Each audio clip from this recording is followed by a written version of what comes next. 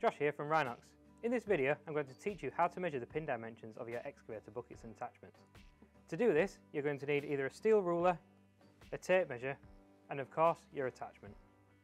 The first step is to remove the pins from your bucket or attachment.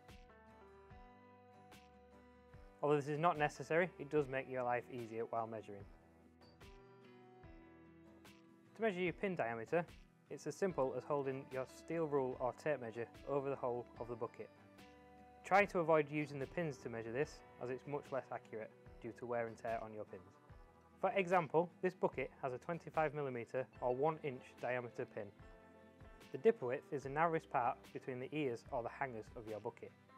The easiest way to measure this is by inserting your rule or tape measure through the pinhole of the bucket and butting the end up against the opposite hanger. For example, this bucket is 101mm or 4 inch. The pin centre is the third and final value that you will need. The easiest way to measure this is to lay your rule or tape measure over the top of the pinholes. Measure from the front edge of the first hole to the front edge of the second hole. This bucket, for example, has an 84mm or 3 1/3 inch pin centre. Hopefully, now you know how to measure the pin dimensions of your bucket or attachment. Thanks for watching, we'll see you next time.